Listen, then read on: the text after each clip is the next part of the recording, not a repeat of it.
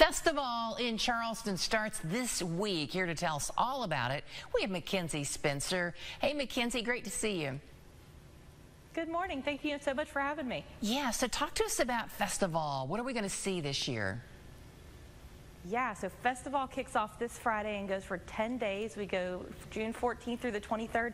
It's actually our 20th year this year, so we're so excited to be bringing music, theater, art, dance, culinary, literary, all kinds of programming to the capital city.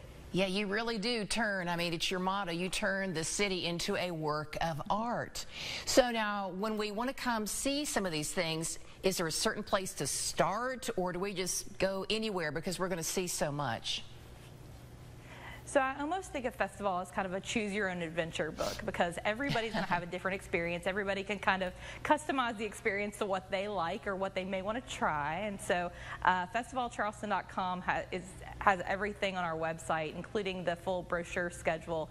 And so people can go and check out all of the events and kind of pick and choose the ones that they'd like to do. Yeah, that really sounds like a good way to plan your visit. So for those who have been to FestivALL before, since you've been doing this, what, 20 years? That's amazing. 20 years. Congrats.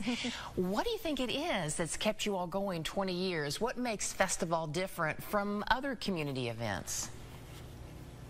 One of the things we hear most often is the diversity of our programming. We have all different types of programs for all ages. We have things for like the smallest children all the way through the older adults, and a lot of things you can do as a full family, which people really appreciate and really like to enjoy during the summertime.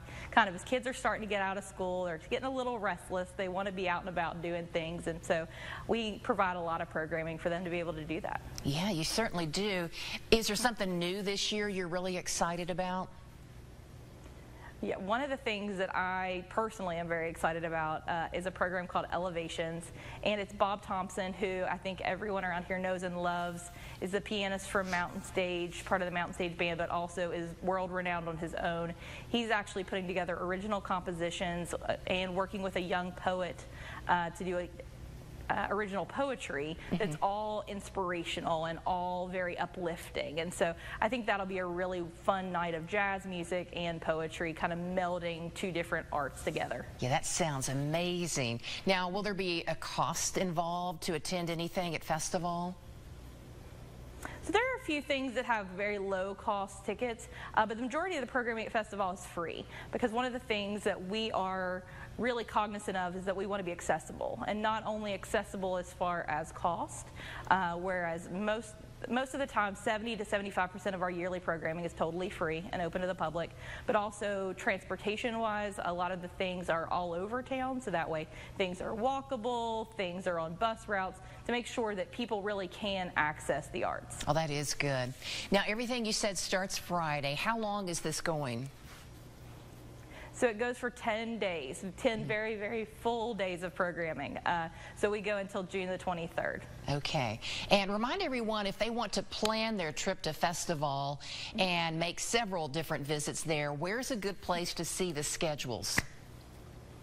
Absolutely. FestivALLCharleston.com. You'll have the full schedule. We have a calendar layout for all the events, but we also have a PDF of our brochure, so you can go page by page and figure out everything that you want to do. That is wonderful. Mackenzie, any other reminders that you want to make sure everyone knows? Anything about parking?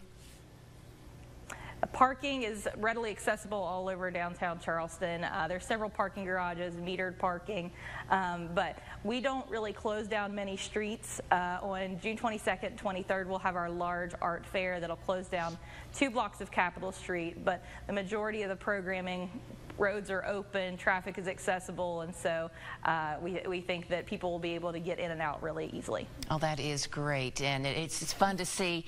It just really makes the whole city so much more colorful during this 10-day period of FestivALL. Lots to do. Nobody has an excuse to be bored once FestivALL starts. So, Mackenzie, thanks so much for giving us a preview of what we will see and get to do this year during FestivALL. Thank you so much. I really appreciate you having me.